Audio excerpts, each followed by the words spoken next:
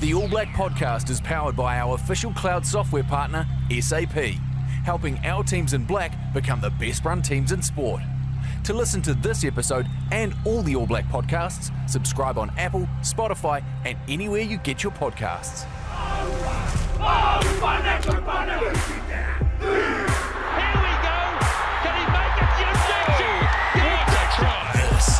This is the All Blacks podcast. Kia ora whanau, welcome to the All Black podcast powered by SAP, about to hit the semi-final stage of the Rugby World Cup in France, so it seems a good time to dig a little bit deeper into that tournament in that country, the fans, the stadiums, the culture, and of course one of the All Blacks' great rivals, the French Rugby Team. To help us get a feel for the tournament abroad is former Counties, Blues, Crusaders and 21 Test French international Tony Marsh. Welcome to the pod, mate, and actually just back from France. How was the trip? Man, it was pretty epic. Too good. Yeah, I just need a holiday from the holiday. Yeah. I think, mate, I had 5 weeks up there and a real mix of stuff. So holiday, catching up with friends, a bit of rugby, but real good energy up there, really good vibe, and good to be back up there. I think being down in the corner of the world, so to speak, down here in NZ, we forget that there's a big bad world out there. So, to be honest, probably the time of my life. Yeah, how good, mate. Well, it's been a while since you've been back. We'll talk a little bit about that, but you've spent so much time there, and meals are events, aren't they? And getting together is an event. It's not just quickly catching up for a coffee and a bit of lunch or something along those lines. It's just you've got to set aside a decent bit of time in the calendar, and it's just around being around people, enjoying food, enjoying wine. Like it's a style of living, isn't it? It's pretty cool. Yeah, and you nailed it. It's all about that, the food, the wine, your friends, family, and just hanging out and having a good time. So got a lot of that in it, a lot of red wine, a lot of good food, a lot of good quality time with some friends I haven't seen for a very long time. So, yeah, just you sort of forget about some of the simple things in life. Yeah, 100%. Look, we're recording this on Thursday before the quarterfinals, so this is going to come out next week before the semi-finals, but I want to throw you the deep end straight off the bat because there's a lot. We're chatting a lot around the All Blacks versus Ireland, which is at the Stade de France. There's some amazing games of footy this weekend, and probably, in that part of the world, the most anticipated game is France versus South Africa. Like that is a game, and what do you reckon, mate? Because you're intimately connected to French rugby, but also you've just been over there, and what's the vibe? Is there real confidence that they can get the job done? Because we talked a little bit before we jumped on the pod, is all this noise around Dupont and whether he'll play or not, and they lost Michalak and one of the props before the tournament started. But I actually look at it these days and just see a team that's composed. They've got real depth. Jalibert, who's come in, is a good player. The guy who's been playing for Dupont is good. They just look strong, man. How do you think they'll fare this weekend? There'll be some contact there. Yeah, it's a biggie, all right. And I think, I guess you look at the game and it's going to be tough for both teams, and it's going to come down to sort of small percentages or crucial moments during the match, and there's going to be the difference between potentially a win and a loss and playing in a semi-final. So it's a little bit unfortunate that you've got 2 big games in the semis, and Totally. With 4 big teams who are probably all got a chance of taking out the title, so to speak. But yeah, it's World Cup rugby, and you've got to turn up. So in terms of the French, I won't say they're confident, but you'd have to say that they're in a pretty good position. And they've built a lot of confidence over the last 4 years or so with Fabien Galtier, who stepped in, and they've created a really good team environment, a good core group of players who are playing some consistent rugby. Because that's that thing, there's always that saying in the past, and it's something we'll chat with you about when your time in the French team, but you never know what French team's going to turn up. You sort of do these days, like a real good one. Like that's kind of where they're at the moment. They've got consistency and they're playing well. Yeah, I think you're right. And I think even if they're not playing well, they can still win. Yeah. They've showed that over the tournament. They had a couple of average games, but they've still won. Yeah. So, and I think over the last couple of years, they've shown that as well, and they've got confidence to back themselves. So I think they'll go into the game. I won't say they'll be confident, but they'll give themselves a good shot at winning, that's for sure. I think that the big thing for the Frenchies and all of the teams is that they don't let the pressure get to them, and especially the home advantage or the home thing. If they don't let that get to them and they get up and they get the crowd behind them, that's going to be crucial for them. And that's like, you're fresh off this, and it's really something that's hard to put across with people unless they've experienced themselves. But the crowd thing's a big thing, isn't it? Like a European crowd, a French crowd, a Parisian crowd makes about 20 times more noise than a Kiwi crowd. I promise you. Like it's an experience, isn't it? Oh, it's huge. It's amazing. Until I went to France, I sort of didn't understand. Yeah. And like I remember back in the day, even back in the 90s, we had decent crowds, right? And yeah. They're pretty rowdy, but going up there is just next level. Yeah. So, yeah, it's deafening when you're at the stadium. But yeah, it plays a massive part in the French psyche for sure. Mate, before we get into it, like we do with all our guests, a few warm-up questions just to get to know you a little bit better, Marshy. So, mate, favourite player growing up and why? Straight into it. Mate, probably in the 80s, if you have a look at it, probably I remember Buck. Yeah. Just because Buck was Buck, right? He had a lot of mun about him, so as a leader. So there's him. But in terms of centres, we're probably Smoking Joe. How good was he? I think, he's pretty fortunate. He played in a good Auckland team, good All Black team, but sure, he scored tries, but it was just everything about him he did right. His timing, his passing, and putting his outsides into space. So, yeah, he was definitely one that I sort of looked out for. That's for sure. A couple of iconic, great All Black rugby players. What about for you, mate? Most influential person in your rugby career, coach, another player, father? Anyone sticks out for mine who really set you on the right course? Probably first off, the old man. Yeah, of course. He's a bit of a taskmaster, so to speak. So I think that old saying, when you're only as good as your last game. So yeah, he kept me pretty grounded, I think. But outside of that, I probably I've had some pretty good coaches over the years, but one guy that probably not a lot of guys think about, but my old Counties coach, Andrew Talamanu. And why is basically because we did just a lot of schoolwork, just the basics, and it was week in, week out. And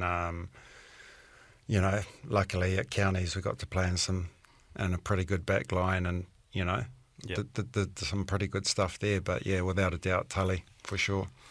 Love it. Best player you played with and against? That's a tough one as well. Probably, if I'm going to say best player I played with, is probably Jonah. Yeah. Because I don't think we'll ever see another Jonah. And did you realise that at the time? You're like, what is this guy doing? Well, he's pretty sensational. I think 118 odd kilos of muscle. And he could do anything. He could run through you, around you, leave you gasping for air, sort of thing. So. Yes, him is pretty special, and in saying that, rugby's changed, right? Yeah. If he's playing today, he wouldn't have the space that he had back then. So the game has changed, but for sure, Jonah was just incredible. The other guy on the other wing, Joe Alley, he was pretty special as well. But it's one of my favourites growing up. He could make things happen, eh? Yeah, for sure. So, yeah, both of them. We're pretty lucky at Counties to have both those guys on the wings. A few assists for Tony Marsh in those days. Holy heck. Yeah. What about against, mate? Anyone that particular went to battle with and thought, geez, that was a tough day at the office? No, not really. I think back in the day, at Counties and playing provincial rugby, you got to play against a whole lot of players week in, week out, and most of them were sort of All Black quality or thereabouts. And it was tough back in the day because you were up against, good quality players week in, week out. If I'm going to single out a player, mate, to be honest, I don't know if I can. Really? And Player Driscoll or any of those sort of guys up north? Yeah, I did, but, I played O'Driscoll twice, but both times we beat them convincingly. Yeah.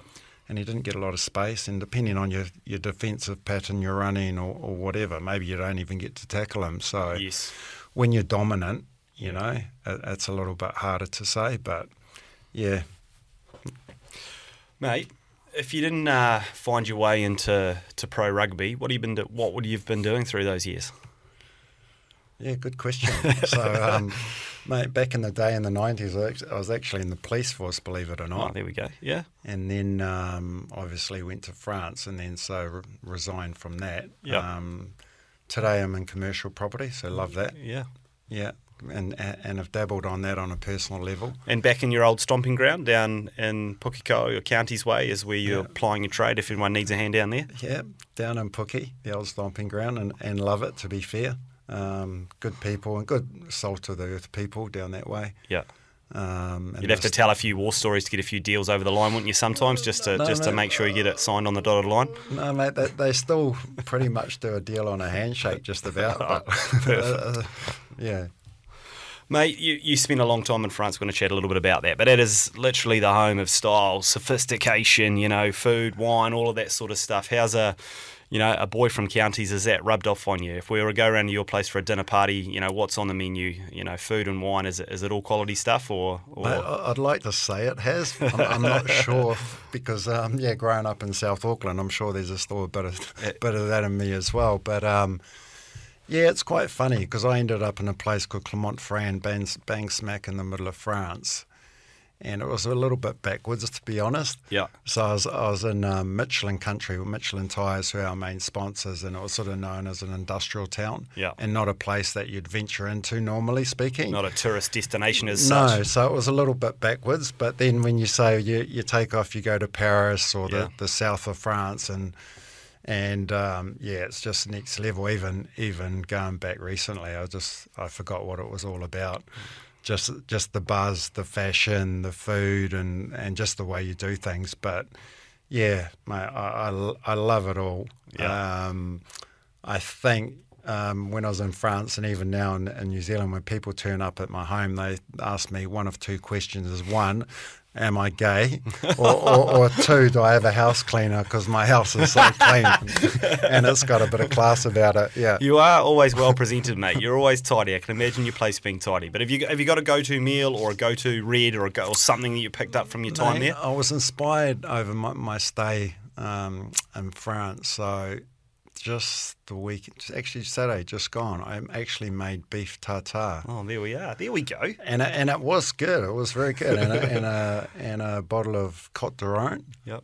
That's what I was looking for. Beautiful. I knew it was something there. I knew there was something there. Mate, I want to talk a little bit about the early days. Was it all a traditional rugby journey for you in the early days, following the dad and the brother around and down to the local rugby club? Like, what sort of got you on that path to eventually being part of the counties team reasonably quickly?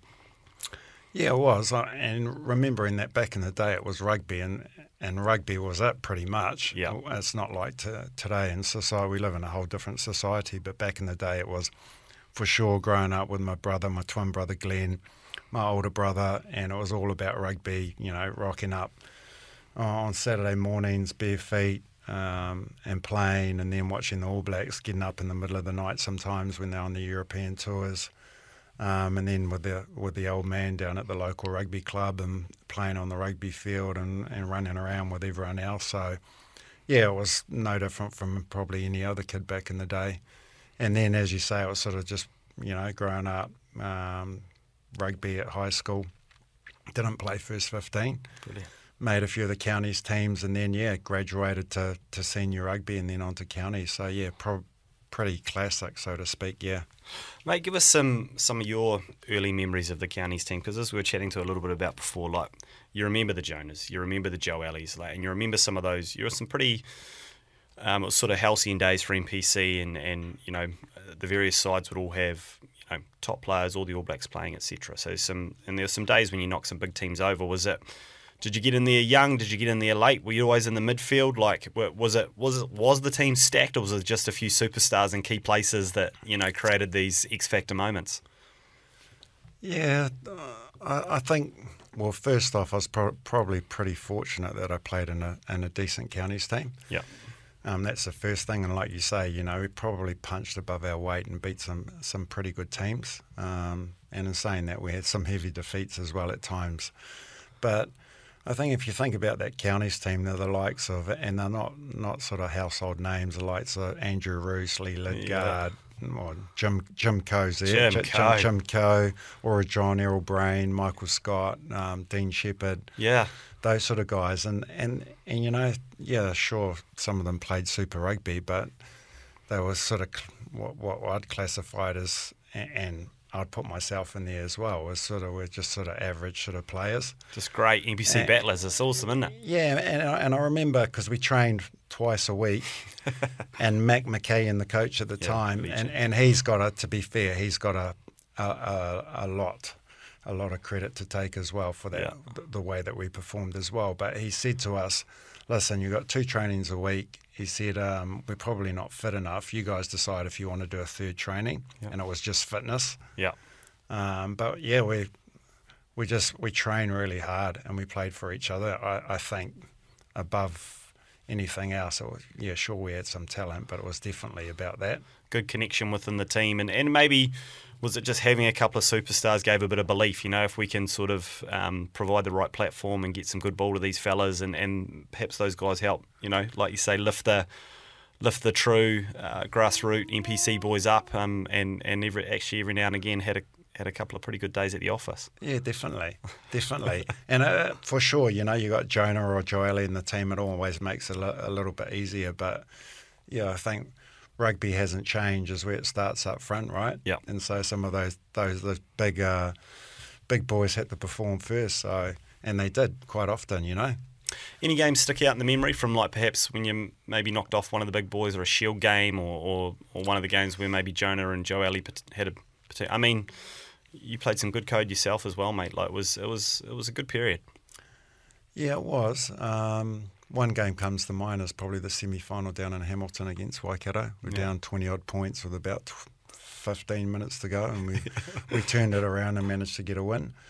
So that was a biggie. No, I think just that whole era. Yeah. I think in terms of, I was pretty fortunate to play amateur and pro rugby, but some of my best days were in the amateur days. Yeah.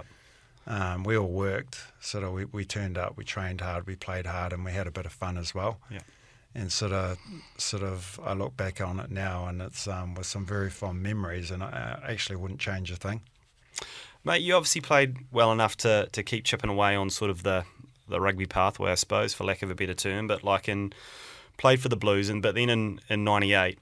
Made your way to the Crusaders, and then, you know, as sort of saying to you before, like the Crusaders these days have won X amount of titles in a row, and we sort of put them up as the bench park of a professional rugby club or franchise. But in '96 they got flat last, in '97 they probably did a little bit better, and when you got there in '98 there wasn't that pedigree there yet. I want to ask you a couple of things around the environment then. Could you tell coming in, you're a young guy, but coming in then, could you see that they're onto something, maybe in the sense of you had some really, you know, well-known guys when it comes to Scott Robinson, who's going to be the new All Black coach next year, you know, Todd Blackadder, one of the great sort of provincial leaders that we ever had, you know, Mertz was involved, but also the professor, you know, and these days the professor's he's Yoda, he's, you know, literally the big dog in the coaching world. But back in 1998, you know, was he putting across ideas that were perhaps a bit more left field, and the boys were like, what are you doing, Smithy? Or did he have a way about him that he was able just to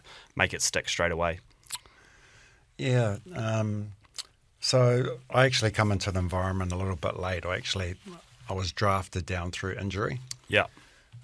So arrived a little bit late down in camp, but straight away got the feel that it was just everyone was the same. Everyone was treated equally. Even as you say, there's a couple of stars down that way, a couple of All Blacks and that, but everyone was the same. I was made to feel welcome and straight into it. And I think, you know, that obviously that year was the first year that the Crusaders won it. But you have to remember, I think the first 2 or 3 games we lost. Yeah. Correct. And I don't know if I'm allowed to say this, but I talked to Smithy. We had a reunion a few years ago now, but he actually said that his head was on the chopping block. Wow, is that right? And yeah, we needed, I forget who it was, we needed to beat someone at home, and we just beat them, and then sliding doors, there it is. And it was, and we're lucky enough to get a little bit of a roll on. Yeah. and then it was just win after win after win, and then it just obviously got into the top four, and and we had to beat, I think it was Sharks. We played last pool game away. We had to beat them to get a home semi, so we did. And then played the Sharks again in the semi at home the following week, which we just got away with, and then up to the Garden. Up to the Garden, which we were pretty lucky to win that game. There's probably, I remember that second half, we were on our try line for about 5 minutes defending, and they got penalty after penalty, and and a few things our way, so went our way, and we got a win. But again, it could have gone either way. But I think, that season there would have to be definitely one of the greatest moments of my rugby career as well. Just to sort of be a part of the journey and to go from, a team that maybe wasn't expected to do well and get on. Because talk a little bit about Smithy. Did he have a way? People talk a lot about his EQ and his ability to connect with people, not just the detail and the preparation, which I think that's just a given. But he seems to be able to assess a group and find the best way forward for it. And he, like you say, has a little bit of luck, bounce of the ball stuff in the final, but we're still, the team still put itself in a position to be lucky, I suppose.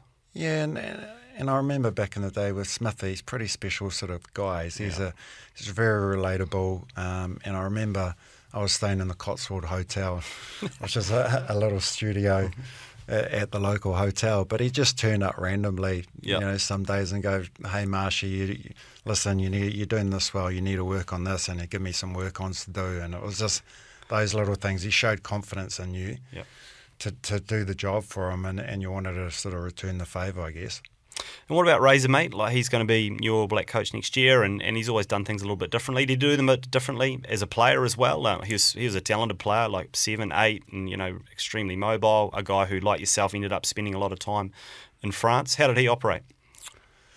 Oh, mate, Razor's Razor. He's a little bit different. He's got this big energy about him, right? Yep. Where he's just a little bit left field and doing his Razor thing, right? And he's pretty unique. And mate, I love being around Razor because you just can't sort of help but sort of pick up on his energy and his vibe and his positivity and all the rest of it that goes with it. So, yeah, mate, he hasn't changed. If anything, when I catch up with him, he's still sort of talking about, he's doing this, he's doing that. He's got different ways of looking at things and is really motivational and really good to be around. Mate, awesome. Now, you've touched on a little bit already. You ended up in Clermont. Like, actually went quite young compared to others. Like, what got you there? Was there a French connection, or like, how did they lure you to the middle of France when you were sort of mid-20s? So I went the back end of 1998. So, and there's a couple of reasons why. I think back in the day, you have to remember the contract sort of situation was different with the NZRFU. So if you sign, and I'll give you an example, if you signed a 3-year contract, if after year 1 you were injured or they didn't select you, that you'd stop getting paid. Okay. So it's very much like that. There wasn't a lot of security. It was 1998. It was World Cup year the following year. Only 2 years into professionalism, wasn't it? Into professionalism. So yeah, it was early days. Yeah, and it wasn't back in the day. No one went in their sort of mid-20s. Everyone went at the end of their careers to have a bit of fun, I guess. Yep. But I decided I was going to make the move and go up north, and it wasn't an easy decision, to be fair. And part of that reasoning was that I didn't think I was going to make that next step. Right. 98, there's little bunts who were the incumbents, but then you had a whole backlog of centres, There's the likes of Norm Berryman, Stensness, Ronnie Clark, Aramia, Mark John Mailhoffler, Tabai Matson, John Leslie, Mark Ellis. Mark Ellis. It was like that, and I was just like, okay, I'm probably not good enough, so why don't I go now? Yeah. And so I did. Maybe thought you could maybe come back. That was maybe, or not sure. No, I was going, and that was it. Yeah, it was always the case. But in saying that, funnily enough, after year 1 in France, I sort of was missing home. It was a little bit different back then. I sort of missed the challenge Yeah. Because you're over there, it's a long season, you're with the same team 10 months of the year. At the time, the rugby wasn't as good, and I needed to be challenged. Yeah. And so I did actually look at coming back, but for one reason or another, it just never happened. Mate, so tell us about it. You get over there, you've decided to give something else a go, and good on you. But, do you speak French? What's Clermont like? Do they bring you in? Like I always hear, particularly from now that we're talking 20 years ago, that, the French would train in a 4x4 square and just go at it, or sit in the change room before a match and have 3 espressos and bang your head against the other prop and out you go and play. Was that what it was like, or was it actually? It was actually a whole nother world, and to be fair, probably one of the hardest years of my life. Yeah. So remember, you turn up with 2 bags, you're in a foreign town, you can't speak the language, you know no one. And I was lost, and to be honest, it was really difficult. I can imagine. And saying that, I was probably fortunate that with being a Michelin country, that they all had to do was worry about was playing rugby, and everything else was looked after. Because that was the town, eh? Clermont was basically a industrial town backing this massive company, Michelin, which makes the tyres. And rugby was what they did on the weekends almost. That was the town. 100%. And they run the town, and they have whatever they say goes. Yeah. And so, and you have to forget, you're in the middle of France in the small town, and rugby's it. Yeah. Rugby is it. So basically everyone lives for the rugby. So you'll get guys, they'll buy their season tickets, and they don't earn a lot of money, but all their spare money goes on rugby, and they follow the team around the whole of France, the whole of Europe, and wow. they live for it. Awesome. And so that's pretty cool. But in terms of, when I went there's very little foreigners. There's probably 2 per team at best. So you're very much in the thick of it. Everything was in French. And so coming from probably what was professional here, and you're going into what was very much still an amateur environment. Yeah. And for me, things were, it took a while to get my head around things, but as soon as I accepted that, you're in France, embrace it, just get on with it. And as soon as I did that, it was great. And don't get me wrong, like I said, there's some hard times with it, but probably in some respects it made me into a better rugby player, because it was just play what's in front of you. And you talk about French flair. Yeah, they've got it. It's probably a little bit different, and rugby's a lot more structured now. But back in the day, like rugby training on a Wednesday night was A team against the B team, throw the ball up in the air, catch, and just play rugby. Yeah, just go for it. And just play rugby. So you had props and locks running around doing, dummy passes and all the rest of it. And to be fair, some of those Wednesday night sessions were harder than the game on the Saturday, because we're just beating the shit out of each other. Oh, mate, and doing that for 10 months of the year, every week, and then playing a big game on Saturday. And I assume the expectation is that if you're fit and firing, you're out there and you're playing every weekend. Yep, mate, the club's paying you, and so they want their money's worth. And so, there's loads of game where it's like you don't have a choice, you're playing. Yeah. And even to the extent where, and I'll jump forward a little bit, 2003 World Cup, we were struggling a little bit through injury, and my club was ringing me and said, we don't want you to play for France. You've got a whole season to play when you get back home to France. Stay fit. Yeah, wow. We don't want you injured. Mate, we'll talk of that, but what was the first French words you learnt? 1, 2, cut, 2 up, just so that you could, get your hands on the ball and get in the mix, and because we're sort of joking about it, but going into a competitive game of footy against Toulouse or Toulon or one of the Paris teams, and not really knowing the calls or the shape or having a way to communicate with the 10 or the 9 or anyone for that matter, that's pretty intimidating, isn't it? Yeah, it is, but you just get on with it. And to be fair, there wasn't a lot of shape back then when I went there. It was just play what's in front of you. And that's why I said it probably made me into a better player in some respects. Yeah. But yeah, there wasn't a lot of shape. You basically had your move called after first phase, and that was it. Yeah. So to be fair, I don't mind that. yeah, I struggled a little bit with it. I do remember my first game I played. So I played for the second team. So we played Perigo, which is about a 4-hour bus trip away. So played that, had dinner or lunch on the way. Played the game. It was 12-all. Penalty kicks only in the game. Yeah. I went to first phase, and then that was it. So reset the scrum, and that was the whole game. And then got in the bus and had a 4-hour bus trip back home. So, yeah, that was my intro to French rugby. Welcome to French footy. Yeah. Oh, wow. But what was sort of the circuit breaker in the end? Like you say, that first year was tough, but was it because you embraced it? Was because you started playing well? It's because you learned a little bit of the language? Like what was sort of, because you ended up being there 8 years or something, so obviously found your feet and then some.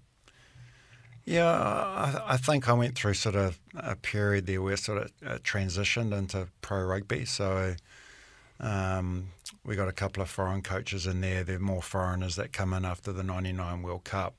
The competition changed somewhat as well. They went from something like 24 teams down to 16. Yeah. So it changed, for example. So initially the first year or two you're playing, 1 week you're winning by 70 points, and the following week you're losing by 20. Yeah. So just in terms of the quality of rugby and training, it got a lot better, and professionalism, like with the stadiums, the money and all the rest of it, it just got bigger and bigger. And you have to remember that football's number one over there, and miles ahead. Even today, it's miles ahead. Well, they go pretty good, so yeah. Yeah, and so, but yeah, sort of rugby when I was there, sort of early sort of 2000s, it sort of took off. And just a lot of that was sort of to do with just the rugby values around it, and it was just so different from football that it attracted a whole lot of different people to it as well. More community, sort of like that connection part, was that what it was, rather than sort of the, at times, if I'm critical of football, it is all about the money sometimes. It was. Yeah, and I think also the public had access to the players as well. Yeah.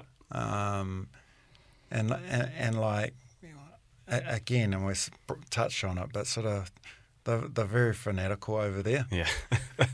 And like sometimes it's sort of over the top and it can be overpowering at times. But yeah, they're fanatical, and it'll be 0 degrees, and after training they're still there 2 hours waiting for you, sort of thing. Amazing. Yeah, mate. Now, sort of, eventually you came through and you made the French side. Now, what created that? Was it you obviously were playing well? Were Clermont going well, making finals, making European? Like, what sort of put you on their radar to be, firstly, an opportunity to play for them, and then even to know if you qualify and whether you can, because it was a little bit trailblazery. As we sort of said, there were Kiwis who had played for maybe Tier 2, Tier 3 sort of teams around the world, and these days a number of Tier 1 teams have players who are born in another country, but you were out the gate pretty early with it. How did it all come about? Yeah, well, so obviously I qualified through my 3 years of residency, and having never played for the ABs, although I did play a game for New Zealand A and Samoa, which actually didn't qualify me. Oh, yeah. So I was probably quite fortunate in that sense. So there's a little bit of talk around it from the journalists and that, but I didn't think much of it. And then they named the French team. I was 201 for their autumn series, which is November series.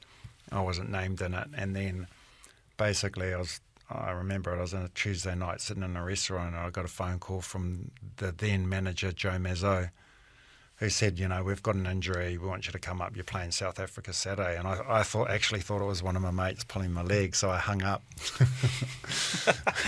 And he rang back, and then he put me on to Bernard Laporte, who was a coach at the time, and he comes from south of France, and speaks very quickly with a strong accent, and I didn't understand a word he said. So basically just said we, and then next morning and I might be in the French team, maybe, not sure. Yeah, the next morning I was playing up to Paris, and so it all happened pretty quickly.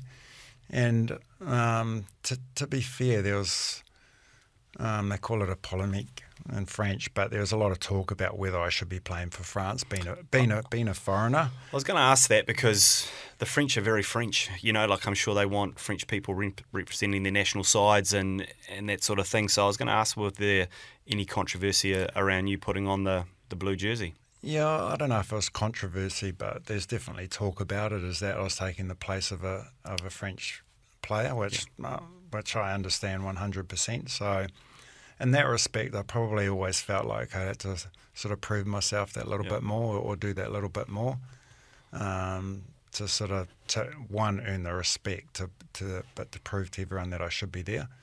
And it was always in the back of my mind, but I probably have it no other way anyway. Yeah, I love that. And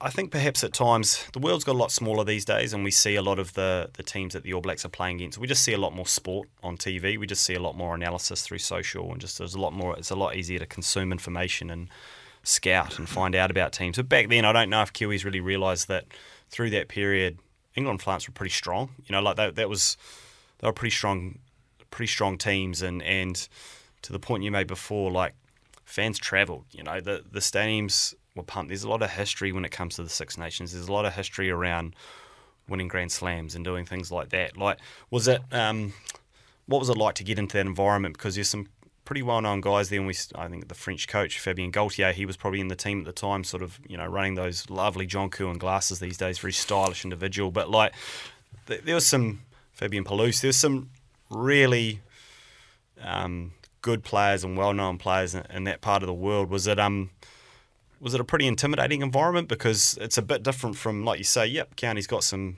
good crowds in, 100%, and I'm sure where Clermont went to a final, a semis, a final, European Cup, it was intense, but, Le Crunch, England versus France is a big deal, and you might skip your Monday morning coffee at 9 o'clock down at the local cafe if you don't get the W on picking. That's my assumption anyway. Yeah, I don't know about intimidating. I think you go into that sort of team, and again, I was fortunate to play in a pretty consistent and a good French team at the time. I think my first 8 games we had 8 wins, so won the autumn series, and then when won in 2002, won the Grand Slam. Yeah, and that's a big deal. That's not something that's often done, and at the time, England in particular were strong. A year later they won the World Cup, so it was a good side. Yeah, it was a good side, and to be fair, we played some pretty good rugby, and we were fortunate to have some good players. Like you say, you touched on Fabien Pelouse, Raphaël Benez, who's a French manager, Fabien Gaultier, the French coach, Olivier Mann, Serge Betson, geez, he could play, Michalak was there, Rougerie was there. So we're pretty lucky, but we played some good rugby. And just as you say, to play in the Six Nations and win the Grand Slam is something pretty special. And a lot of players don't get to do it. Yeah, you can win the Six Nations, but a Grand Slam is something else.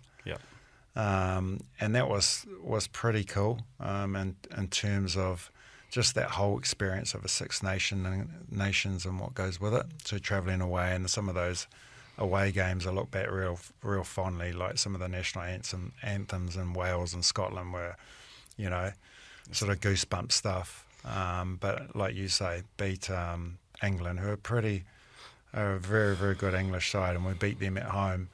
So, and let's talk a little bit about that, in terms of, because it doesn't really matter what the form of the teams are when France play England, it's all on. Some of the games you see highlights of in the 80s and 90s are basically just a WWF fight. It's just absolute brutality. It's ridiculous. And that sort of carried through to when you were playing. But as you said, England, it was Wilkinson, it was Johnson, it was, the team that went through, Ben Cohen, etc., and Matt Dawson won the World Cup. So was that perhaps one of your favourite games in the jersey, and what's the build-up like for something like that? Is that when we're banging heads in the corridor and starting to get a little bit loose? No, I think it was I remember Paris. It was raining that day, but I guess playing the English, there's something about it. Yeah. And there's always an edge on the game, and the French are always up for it. And it goes back. There's a lot of history between the two countries, and it goes back years. But the French will always get up against the English, without a doubt. And I think it was funny because I remember we played the first half and we were up. I don't know how much we were up by, but it was like we just turned up and did our team run, our team training, because everything happened on the field as it did in training. So it was pretty crazy. But adding to that, like I say, like the French always get up for it, and there's some games that I played with that French team, and you could never lose. Yeah, you were never going to lose because they were so up for it. They were so up for it, and they just backed themselves 100%. It's like that thing when the French get their back up, there's no stopping them, and that was one of those games. Awesome, mate. Sort of was at the end of 202, around 203. You had a cancer diagnosis. Like that's a heck of a thing for a young professional athlete to get thrown in there. Sort of by definition, probably as fit as you can be, you know, and with a whole lot of stuff wrapped around you around high performance strength and conditioning, and you get told you've got a cancer diagnosis. Do you want to just tell us a little bit around just how you found that out first? Yeah, so I was actually I'd had a hernia, so in November, so I'd been operated on, and funnily enough, my doctor at the time said, "Oh, you've got a little issue with one of your testicles. You should get it checked out." And I thought nothing about it. But then 2 months later, I'm training, fit, ready, sort of a week or two away from playing, and then we had a blood test, just a regular checkup, and basically I had some abnormalities with my hormone levels. So I got called into the doctor's office and said, "Listen, you need to do another blood test. We'll have to wait 2 weeks, but you can't play." So 2 weeks later, same thing happens again. My bloods aren't abnormal. So this time I'm called into the manager's office, who was like, and questioning me whether or not I'm taking drugs because of my hormone. Normally speaking, drugs have changed my hormone levels. So so, and obviously I'm not. So he said, "Well, we've got to wait another 2 weeks. You still can't play." And so I'm training. I'm by this stage probably getting a little bit stressed about things and what's happening. So third blood test, same thing. And I'm caught up into the president's office this time with the manager, and just about accused of taking drugs again. And so they send me to a specialist who gives me a 40-minute speech around the consequences of taking drugs, and then examines me. Jesus, you're being accused. Yeah, listen, you better go see another specialist. So, actually, I remember it was a Friday night, and about 6 or 7 o'clock on a Friday night. And in some respects, I was a little bit relieved that, you know, I wasn't no longer being accused of taking drugs, and I had another, something else I had to sort out. So I was lucky. They really looked after me in terms of. They actually got amazing treatment in France, don't they? I've been told it's out the gate. And they do, and I got really, really well looked after. So Paris had an operation, and then I had to go through a short stint of chemo in Lyon, and they sent me to the best guy in France, basically. Yeah. Got my treatment, and then 6 months later I was playing at the World Cup in Australia. And I suppose, like you say, you got it nice and early, which was great. You had a good outcome, and actually, I suppose you always had that carrot of trying to get to World Cup, which I imagine had been a goal. But actually, within that 2003 Rugby World Cup, which you got to play against the All Blacks. Was that a goal, or was that, was obviously for a lot of the matches you're not necessarily going to come across the All Blacks. It's only at different times. But did you think that's something I'd love to do, is sort of face the haka and play against the black jersey, and even probably, I'm sure, a number of the guys you knew from when you were playing in New Zealand, either with or against, kind of what was that like?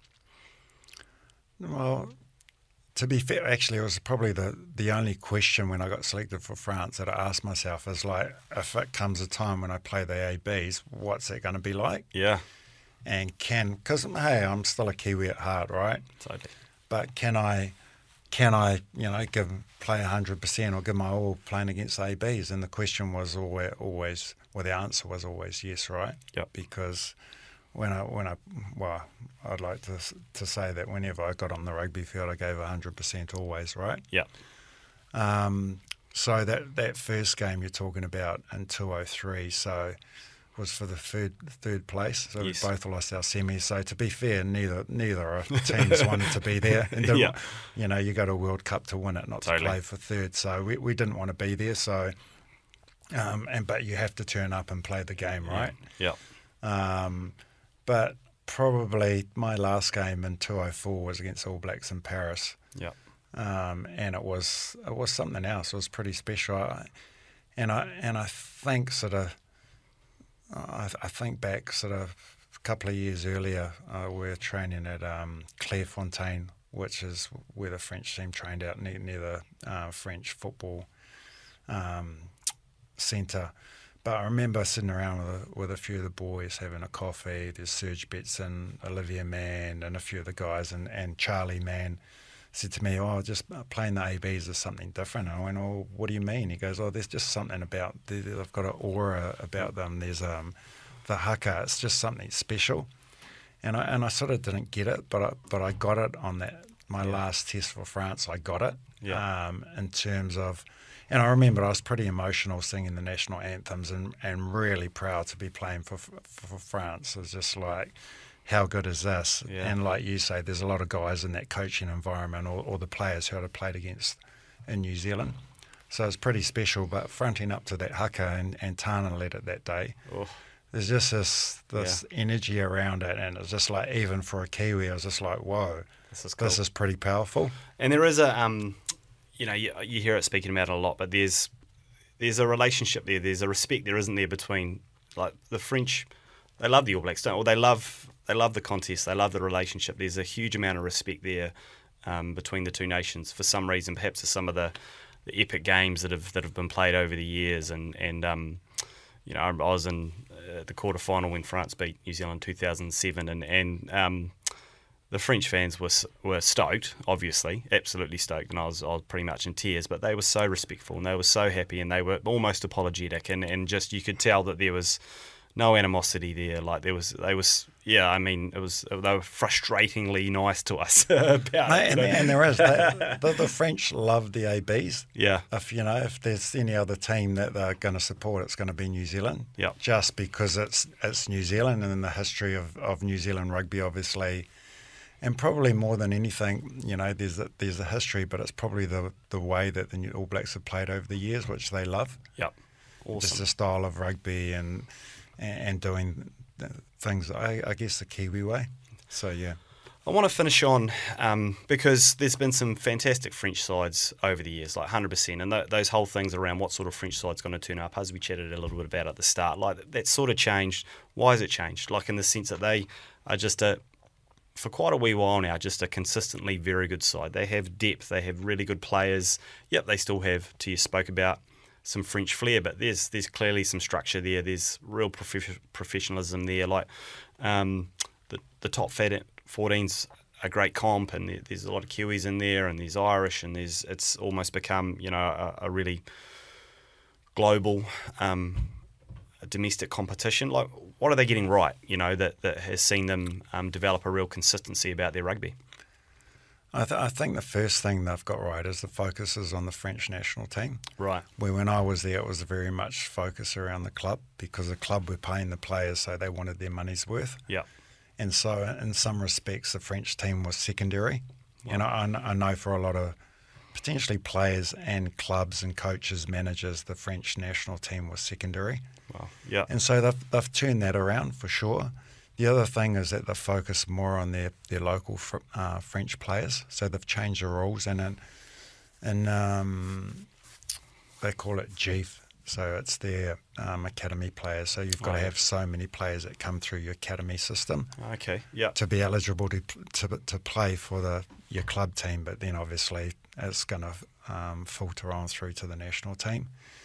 And then thirdly, in 2016, the French acknowledged that, they were struggling with some of the the way they, especially around their coaching and the way they did things with their younger age group teams, their national coaches throughout the country. So they put in a whole new program in 2016, and it was led by, and hopefully I don't get this, led by an ex-French player. I think it was Villepreux, who was there and changed the way that they did things. So, and you've seen it sort of filter on into their under-20s team, where a lot of this French team today has come up through that age group rugby and through the 20s, under-20s, where they won a couple of World Cups and were very successful there.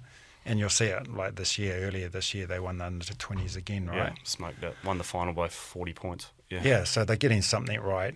But it's again, they acknowledge they weren't where they should be, and so they changed things. Yeah, mate, awesome. Thank you so much for coming in, mate. It's really good insight, particularly, at the moment with a World Cup in France and potentially a French team doing really, really well. So I appreciate it, brother. Good luck back in Pookie. Hopefully you get the selection out of the way this weekend and can shift a bit of property. But I really appreciate you coming in and giving us a bit of insight to your career and also the tournament that's going on at the moment. Cheers, man. Appreciate it. Thanks, and it's been a pleasure. Cheers. The All Blacks podcast is powered by our official cloud software partner, SAP, helping our teams in black be the best run in sports. Hosted by Rob Dunn in the Hargrave Street studio. Produced by Carl Thompson from Blue and Ginge, the podcast producers. Video editing by Mac Leesburg, graphics by Western Design, content advising from Andy Burt, and commercial manager for the podcast is Valeska Hoth.